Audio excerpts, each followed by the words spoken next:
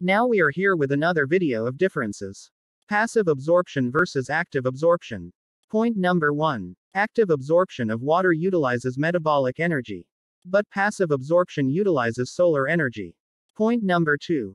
In active absorption, water is absorbed by the roots. Roots have an active role. But in passive, water is absorbed through the roots. Roots only have passive role. Point number 3. In active absorption, the water is absorbed by osmosis and non-osmosis method, along or against the dPd gradient.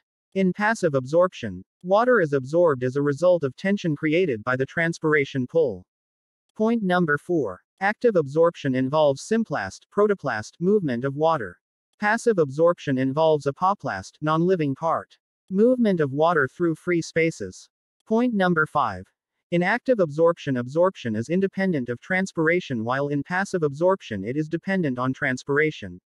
Point number 6. Active absorption takes place when the water level is high in the soil. Passive absorption usually takes place when the water level is low in the soil. Point number 8. Active absorption produce positive pressure in the xylem canals, while passive absorption produce negative pressure in the xylem canals. Point number 9. In active absorption, absorption rate is comparatively slow, while in passive it is comparatively fast.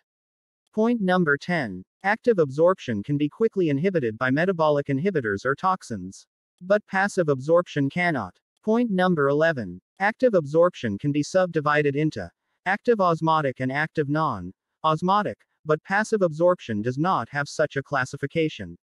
Thank you all once again for watching. Please subscribe us for more videos. Keep watching. Keep supporting.